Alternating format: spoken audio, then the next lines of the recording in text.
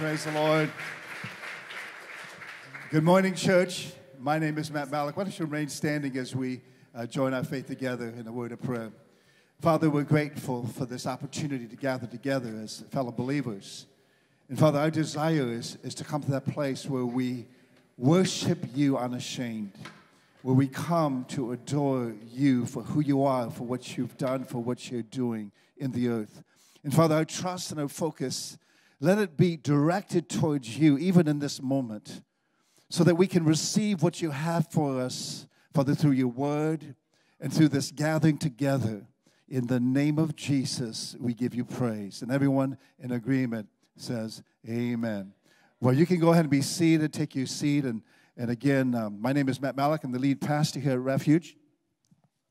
And it's an honor to serve this congregation. And I guess they call me the founding pastor. What that means is 35 years ago, started this work with a handful of people that really had a hunger for God and a passion to do something significant for Jesus.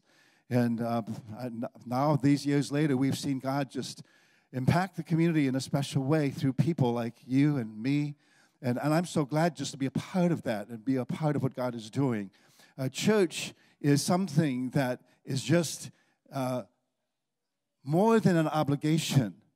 It's more than just doing something to gain favor with God, because that's not what it's all about. It's an opportunity to participate in the community that can make a difference in the city that we live in and the world that we live in.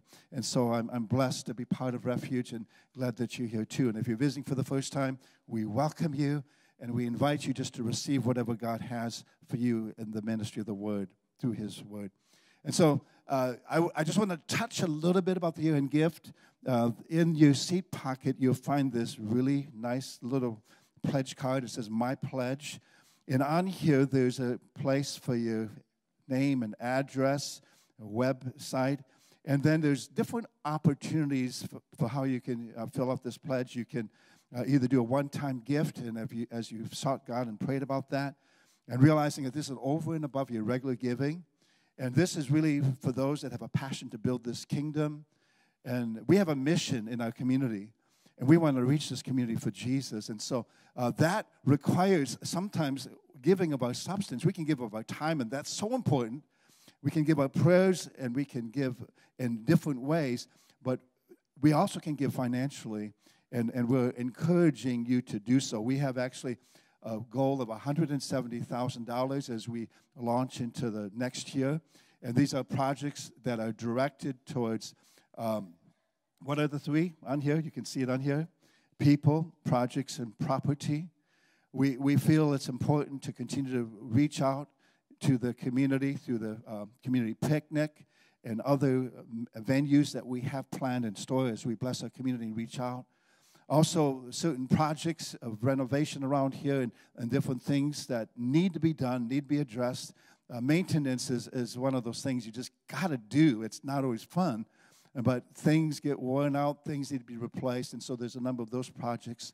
And then property is dealing with addressing the debt. And we have about $419,000 of debt in this ministry, which when you think about that, you might think, oh, that's overwhelming. But it's only about 16.5% as far as the ratio of the total worth of this property and land and all that. And so that's a small percent, but my conviction is that if we can terminate that, we designate $100,000 towards that, $45,000 towards the projects, and $25,000 towards people outreach. But if we can terminate and reduce our debt by 1/4, that gives us more that we can invest in forward ministry. And so our total debt of the actual mortgage is $227,000, but we purchased ministry vans, the snow equipment and lawn equipment, and other things that have been financed. A project to do some renovations a couple years ago, short-term note. So all of that we're targeting to eliminate. So what I want you to do, if you're prepared, you know what God wants you to do today. If you've already dropped an offering basket, that's fine, as the host picked it up. But take this home with you and seriously pray about it. And come back next week, or you can do it online even, and just indicate what your pledge would be. And you can space that out however you want. You can do monthly gifts, weekly gifts, or you can do it, just say, this is my pledge, and I'll get it to you when I get it to you sometime in the next year or before the end of this year. So don't feel like, I have to get it by year end. This is something that you can pledge to and commit to as we plan our directive, as we reach the community in the financial realm. So, yeah, there's something people have heard me say, and our focus at Refuge is we want to develop a culture of generosity among the people. And really what that means is when everyone does their part, every need is met. And as you find out and discern what your part is in helping us meet this goal, every need will be met because we are committed to serve the purpose of God. I believe we're kingdom builders. We've been called to build the kingdom of God. And so, amen. And I could certainly say more, but I want to thank you for your generosity as a congregation, as a people. And we're glad to do this thing together for the cause of Jesus and ministering his gospel to the community and beyond. So, we're going to share the word, but, for those of you that are here for the first time, I have a reputation. And that reputation, I always have to tell a joke before I bring the word. And I base this on a biblical principle. You need to understand that because Proverbs says that laughter works like a medicine. And so sometimes you need to be medicated before you hear what I preach, okay? Not really, but this was sent to me, believe it or not, by Amy. And I do receive responses. So if you share something with me, if you get it to me, you can get it through me, okay? All right. This was from Amy, and she says, what kind of doctor is Dr. Pepper? The answer is a physician, F-I-Z-Z, okay? Yeah, okay, yeah, I thought that was pretty cute. And anyway, I do have a Christmas joke, too. There was this minister that was invited over to a member of the congregation, the home, and they had a little 4-year-old there, and the minister noticed a beautiful, ornate nativity set under the tree, and it was just really amazing. And so the pastor said to the little 4-year-old, said, what is that? What do you call that? And she looked up at him and said, Pastor, that's breakable. All right. Okay. Yeah, that's breakable because you don't touch that. Okay. Okay. How many of you parents have something that's breakable at home? Okay. Okay. Were we the only ones that had that? Okay. You put it on a high shelf, okay, so they can't reach it. Okay. Anyway. Well, are you ready for the word? We're going to get into the word this morning. As you see behind me, we've been talking about, we're in a little mini-series called Unexpected. And last week, we talked about unexpected when we looked at the reference of what the season of year is that we're facing. When your whole world changes, there's sometimes things that are unexpected that causes your whole world to change. And it can be something that can be a positive thing or a negative thing. But all of us deal with the unexpected. And this is the season that focuses on Jesus' birth. Yet so much surrounding Jesus' birth was unexpected. Jesus came at an unexpected time. He came through unexpected people that you wouldn't think you would come through as far as, social status and all that. He came in an unexpected place. Can you imagine being born in a barn or born in a manger? What a humble place of beginnings. He also brought unexpected love. When Jesus was born into this world, he brought unexpected love, acceptance, and forgiveness to humanity. Some people think that God won't accept you because of your life, the mistakes you've made. But we find acceptance through Jesus. He accepts you just as you are. But will you come to him? Will you surrender your life to him? You can find acceptance in him, and he won't reject you if you come to him. You don't have to be good enough, smart enough, wise enough to be accepted by Jesus. He accepts you as you are. That's the beauty of his love. That's an expression of his love that we need to understand. Now, we're going to fast forward, and the opening verse is actually Acts 2:22. We're fast forwarding back past his birth, and we're going to see a time when Peter, in Acts 2:22, and I'm reading from the Passion Translation for this particular verse, we see Peter on the day of Pentecost standing up after the Holy Spirit had fallen, and the 120 that were gathered in that room were filled with the Spirit. Peter began to preach a message as the community came out. And part of the message is this statement in verse 22 that Peter declared. It reads, Acts 2:22 in the Passion Translation, Peter continued, "People of Israel, listen to the facts. Jesus the victorious was a man on a divine mission, whose authority was clearly proven. For you know how God performed many powerful miracles, signs, and wonders through him." The title of this morning's message is Unexpected Miracles. You know, Jesus was a man of miracles. We see that he performed many miracles through his lifetime, and many things that revolve around his life required a miracle. And there's miracles that we can identify with. Realize that when something is unexpected, it's usually in relation to something we didn't see coming. We didn't see coming. When your boss gives you a Christmas bonus and you didn't expect it. Well, I didn't see that coming. But isn't that a wonderful, blessing to see a Christmas bonus come from your employer? No? Am I preaching to the right people here? Okay.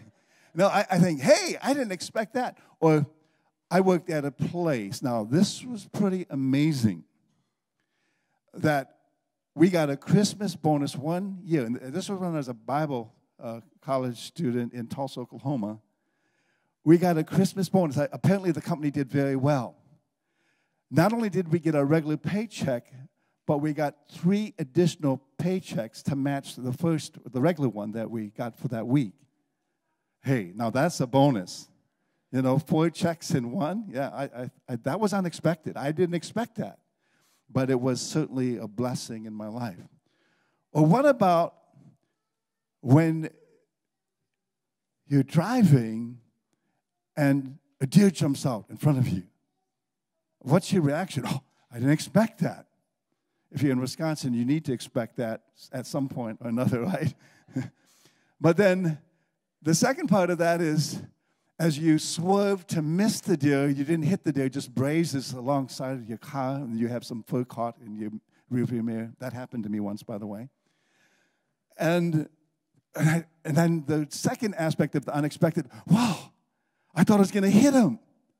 It was unexpected to see the deer, but then it was unexpected because I didn't hit the deer. So that was a blessing part of it, okay?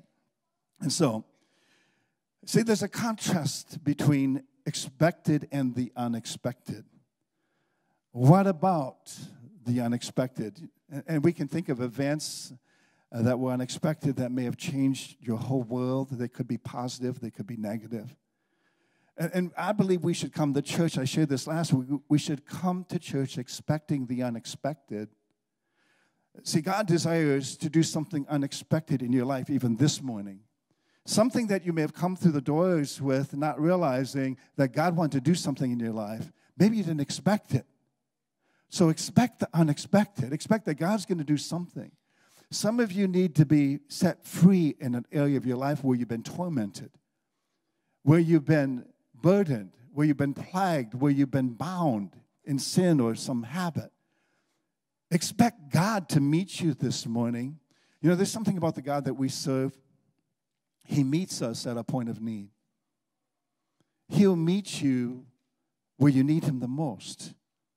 In your greatest struggle, in your greatest pain, God will meet you in that place.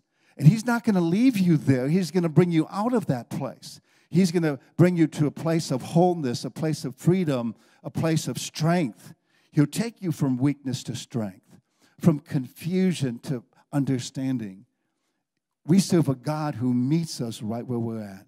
And that's the beauty of the cross, and that's the beauty of the mission and the whole gospel of Jesus Christ.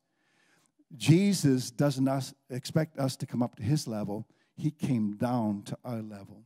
And that's the whole story of what happened when Jesus was born and him coming to this world. He came down to our level. Why? To take us up to his level. Amen? And there's so much we could say along those lines. Now, there's a conflict, and we talk about miracles. Maybe you need a miracle this morning. Maybe you were believing God for a miracle, and it didn't happen. And there's a conflict between miracles and science because there's some, obviously, that don't believe in miracles. They deny any kind of miracle because if science can't prove it, they won't accept it or believe it. They just may not understand it if there's no explanation for it. But science may not be able to explain a miracle because miracle often defies science and goes contrary to the laws of nature. For example, Jesus walking on the water, that the laws of gravity demand that you can't do that, right? But yet Jesus did. So that's a miracle because it defied the very laws of nature. And see, this explains the reason why science may have a difficult time to find a reasonable explanation of miracles that we see in the Bible. Because if science can't explain it, then science can't believe it or receive it, okay? Now, yet we see that miracles happened, they happen, and they're still going to happen. And so our goal in this morning's message is to move you from a place of the unexpected to the expected. From a place where you begin to expect miracles and the miraculous working in your life.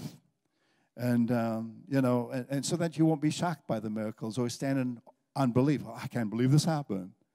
But to see a miracle and say, Father, you are faithful. You have moved in this time, in this season.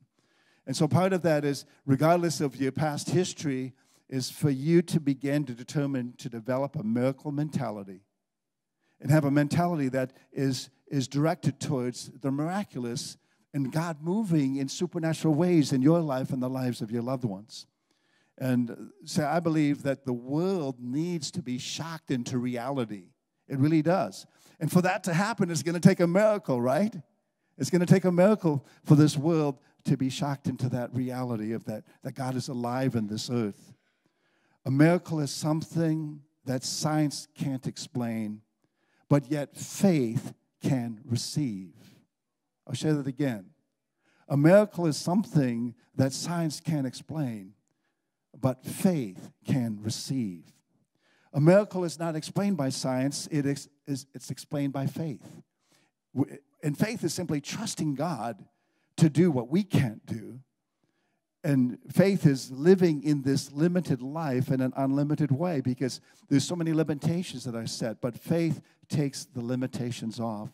And the children of Israel were rebuked by Moses because they limited the Holy One of Israel. Here God is moving, splitting the Red Sea, causing this food to appear, to fall, fed by manna, and God providing water for them in the middle of a desert. He's doing all these miraculous things, but yet Moses still rebuked them because they limited the Holy One of Israel. They limited God by not believing and trusting in him more. And see, all things are possible and nothing is impossible with God. Okay? All things are possible and nothing is impossible with God. Luke 18:27 declares, but he said, what is impossible with man is possible with God. So just mark that down. Anything that's impossible for you is possible with God. So he's not limited by your impossibilities of what you can't do. And then Mark 9:23, in the context when Jesus was healing a boy with an unclean spirit, Jesus said to his father, he said to him, if you can believe, he's saying, all things are possible for the one who believes. See, possibilities come into reality when we believe, when we put our faith out there, okay? And so there's a possibility that is waiting to be activated when you believe. See, miracles can happen when you least expect them. And miracles can happen when you believe as a result of faith in His Word and faith in His promises. And if we define the word miracle, it's simply an extraordinary event manifesting divine intervention in human affairs. A miracle is a surpassing and welcome event that is not explained by natural or scientific laws and is therefore considered to be the work of a divine agency, okay? And now, I don't have time to get into it, but the question, a lot of people say, why don't miracles happen? We were believing God, this didn't happen. And I don't have time to discuss that, but I am going to encourage you in this one word, trust. Actually, two words, trust God. Trust God. Because sometimes we can presume something. Sometimes we may not know all the details concerning the situation. And because of that, regardless, we still have to trust God and look to Him in spite of whatever does happen or does not happen. And see, we live with more of an unexpected mentality than an expectant one. I'll say that again. We live with more of an unexpected mentality than an expectant one. See, what is unexpected is usually something you have not anticipated or even planned for. And, you know, when you're expecting, there's anticipation. That requires planning and preparation, correct? Such as a mother expecting the birth of a child. So there's living in that expected state. And it's interesting how that term has even been attributed to a woman having a pregnancy or during her pregnancy. You know, she's expecting. Oh, okay. What's she expecting? Well, she's expecting to have a child that's going to be born in their household. And so then there needs to be plans, preparations to become ready for this child to be born. And how many newborns do we have here this morning other than Michaela and Andy? Little crew there. I put him to sleep every time I preach, I tell you. Now, when he's 12 years old, that won't be so good, but for now, it's fine. He loves the sound of his grandpa's voice. He really does. Okay. It's soothing, it's calming, and hopefully it's not irritating.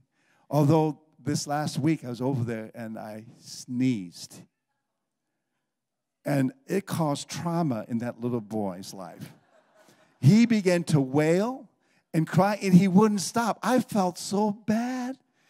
And, of course, Pastor Deb was on top of me. Hey, don't. Anyway, yeah. We got through that. We got through that, right? We got through it, didn't we? Okay, good. Just so we know we're good, okay? That was close. Amen. All right. So, now I want to, I'm not going to spend a whole lot of time here because I want to have a little more of an extended worship at the end. But I do want to talk about the chain of unexpected miracles, and we look at the life of Jesus. The chain of unexpected miracles. Number one, the miracle of His birth. And I have 3 points here. The first is the miracle of His birth. In Matthew 1:23, the scripture reads, and this is actually a quote from Isaiah 7:14. It says, "Behold, the virgin shall conceive and bear a son, and they shall call his name Emmanuel," which means God with us. So the miracle was a virgin conceived. Now that's a miracle. That's impossible. Natural science would say, no, that can't happen. But yet it happened. In Luke 2, verse 10 and 11, the scripture also reads concerning His birth, His actual birth that's recorded in scripture. "And the angel said to them, Fear not, for behold, I bring you good news of great joy that will be for all the people. For unto you is born this day in the city of David a Savior, who is Christ the Lord. So the virgin birth was Jesus born, God's Son, God taking human form and being born into this earth. Now, the second chain of miracles we see is the miracle of the ministry of Jesus Christ. And we see it in the book of Acts, chapter 10, verse 37 and 38, because this addresses an aspect of Jesus' miracle ministry. And it actually reads, he's actually speaking to Cornelius. It was somebody that was part of the military. He was not of Jewish descent. He was a Gentile. And Peter was invited to share the gospel with him and his family. And Peter states in this message, he says, you yourselves know what happened throughout all Judea, beginning from Galilee after the baptism that John proclaimed, verse 38, how God anointed Jesus of Nazareth with the Holy Spirit and with power. He went about doing good and healing all who were oppressed by the devil, for God was with him. So this statement, these verses address Jesus' ministry in the earth from the time he was baptized. And before he was filled with the Holy Spirit, there's no recorded miracle until after he was filled with the Spirit, because Jesus operated in his humanity. And realize, and I'll just throw this out, Jesus made a statement. He said, what I've done, whatsoever I've done, in John 12:14, whatsoever I've done shall you also do, and greater works than these shall you do, because I go to the Father. Jesus commissioned us to carry on his work on this earth. So that means you and I, every one of us, can have a miracle ministry. It's available for us. But that's another message. That's another series. Maybe we'll get to that at some point. Because there's a ministry of the believer where God can work through you to do extraordinary things. And we see that in Apostle Paul's life. He addressed that in Romans 15. Now, we see on the day of Pentecost, in Acts 2:22, this is the opening verse we shared. I'm going to share it again. Peter continued. This is from the Passion Translation once again. People of Israel, listen to the facts. Jesus the victorious was a man on a divine mission whose authority was clearly proven. For you know how God performed many powerful miracles, signs, and wonders through him. So that was a statement concerning his earthly ministry, which lasted for 3.5 years. Can you imagine Jesus in that day, the significance and the impact that made among the people then? And that message and what he did impacts us even today. The world today reflects and looks back at what Jesus did when he came to this earth. The miracles, the signs, the wonders. But yet it takes faith to believe. You need to believe, did Jesus really exist? If he did, then, which he did, okay, but you have to determine that on your own. Is Jesus real? Well, he can make himself real to you if you invite him into your life. He will show himself to you and make himself known in your life because he's alive and well today. And that leads to the third aspect in this chain of miracles is the miracle of his resurrection, where he conquered death. Continuing in this passage, we see in verse 23 in Acts 2, and this is also the Passion Translation, it says, this man's destiny was prearranged. That's in reference to Jesus. For God knew that Jesus would be handed over to you to be crucified, and that you would execute him on the cross by the hands of lawless men.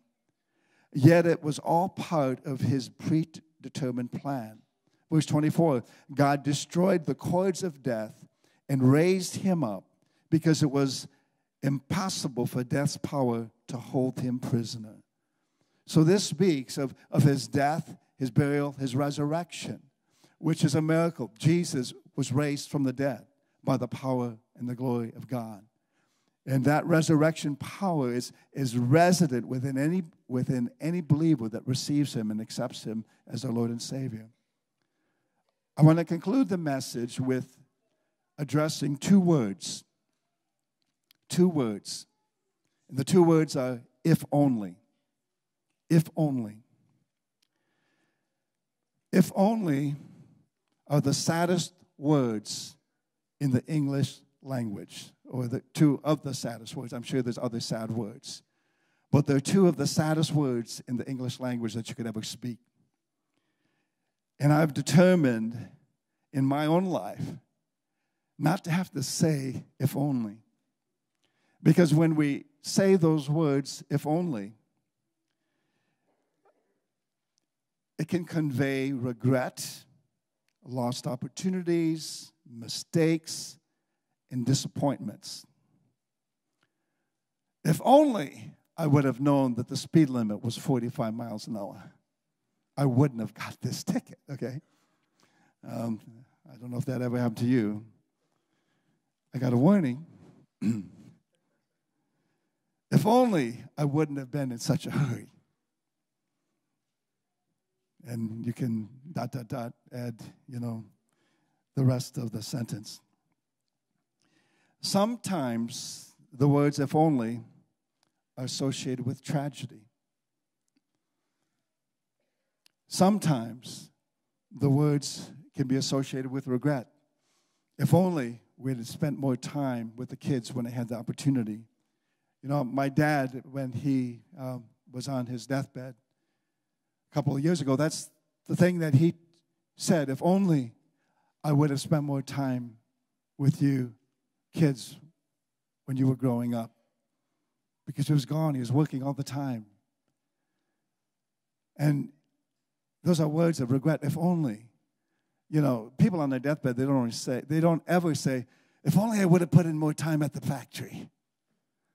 They don't say that. If only. There's a story, and I'm going to tell this as briefly as I can as we bring this message to a close. Back in 2006, we were coming back from Minneapolis. I got a phone call from the church office, and it was a man that was on his deathbed, and his family had gathered, and we were coming, and they had just taken him off life support. He was dying of emphysema. They took him off life support, and they gave him about 2 hours to live. And I got there about an hour after they removed his breathing tube and respirator and all that. And the families gathered around, and I began to speak to his wife. And I said, has he made his peace with God? His first name is Roy. Has Roy made his peace with God? And she said, yes, he rededicated his life to the Lord about 2 weeks ago. And this was a man that kind of wavered. He'd gone to church, been away from church, had struggles, addictions in his life, and just never really kind of got on track. And so I'm there to minister comfort and strength to this family, and I looked to the family members that were gathered and said, have each of you said your goodbye? Have you released him to go and let him know you love him and it's okay? He said, yeah, we've all done that. And so we joined hands. We're gathered around his bedside with his family. And I couldn't pray. I was going to just pray, Lord, peacefully receive him into your presence. And I couldn't pray in that moment. And I'm saying, okay, what's up, Lord? I was like at this impasse. And then I felt like the Lord said, ask Roy if he has any last requests. I said, okay, this is interesting. So I turned to Roy, and I said, Roy, I believe I need to ask you if you have any last request. Now, the man could barely breathe. He could barely talk. He was speaking in gasping words, and he basically said, I asked the Lord for new lungs. Did you hear what I said? I asked the Lord for new lungs. And I was like stunned. And I looked at the family. I said, should we honor a dying man's request? I said, let's pray that God give him new lungs. And if God does, he's not going to die. He'll live. And they all looked at me and said, okay. And so we prayed, Lord. And I don't even remember how I phrased that, or how I prayed. I just remember just praying that God would give him new lungs. And so I said goodbye to the family, and I said, call me when, just when he passes. And so that evening, it was getting late in the evening, didn't get a phone call. I'm thinking, well, maybe he's still with us. The next morning, about 8 a.m., I get a phone call from his wife, and she's all excited on the phone. And she said, Pastor Matt, Roy is still with us. And the doctors don't know what to make of this. In fact, he's just had breakfast, and he hasn't had breakfast in, I don't know how long it was, but it had been at least a week he hadn't eaten a meal. And I said, so what do the doctors say? Well, so if he's still with us for the weekend, they're going to move him to the nursing home. And so the weekend goes by. He's in the nursing home. 2 weeks later, he goes home, completely 100% healed by the power of God. And I can remember, now, I can remember sitting with him and talking with him, and I said, Roy, this is an amazing miracle. He said, yeah, my doctor calls me his miracle man. And so I said, Roy, God has given you an opportunity. You were at death's door. You need to get back into church. You need to be in the Word. God, I believe, has a ministry for you. He can use you. This testimony can encourage others, inspire their faith. And he said, yeah, okay. And we have Joan here who does healing classes. I said, you need to get connected with her, learn the Word about healing so you can maintain this healing. The next Sunday, his family came, but he wasn't with them. This was like about maybe 2 weeks later. And Roy never came back to church. And he had been to church maybe 20 years before, off and on. And I'd reach out to him, encourage him. He went back into his addiction, his alcoholic, went back to smoking. And sad to say, 2008, I did his funeral. So the words I say, if only he would have got back in church. If only he would have taken this opportunity and done something with it. God extended his life, but if only he would have did something with this. Now, if only moments, I want to ask you this question. Is there one in your life that is causing you pain and heartache? If only. And this morning, the worship team can come up here right now. Maybe you're going through something, and I didn't know this message would come out this way, but in prayer last night, the Lord showed me some things that he wants to bring healing. He wants to bring hope. He wants to help you in heartache, to get through crises, to get past the roadblocks that are holding you back. He wants you to walk in greater freedom than you've ever known or experienced. And so we don't want to live life if only. And even here today, if only I would have responded to God when I was at church on December 22nd, 2019. If only I would have opened my heart to Jesus and allowed him to take my life. I want to extend the invitation to you. Maybe you're here and you say, Pastor, I've never really committed or dedicated my life to Christ. But I'm willing to today to open my heart to Jesus, to put my faith and trust in him, to receive him as my Lord and Savior. And maybe you're here and you've been away from God, you've walked with him for a time, and you're here because maybe God's tugging at your heart and wanting you to come back and make things right, make peace with God, and get back on track with him. We extend an invitation to you with every head bowed, nobody looking around. If you're here and you know you need to give Jesus your heart, you know you need to receive him as your Lord and Savior, you know you need to rededicate your life to him, I want you to lift your hand because God's going to meet you in a significant way if that's you. Thank you. Is there anyone else? Sense God's tug on your heart. Okay, thank you. I see that hand too. God's going to meet you. Thank you. Thank you. Thank you for your honesty. Let's stand up together. Now, normally we do like one closing song and we dismiss. But we're going to do a second song. The first is Waymaker. Because you see, so many people don't know that God's made a way for them. A way for you to get right with Him, to receive His forgiveness for your sins. A way for Him to turn your situation around and allow Him to become involved with your life, to set things right.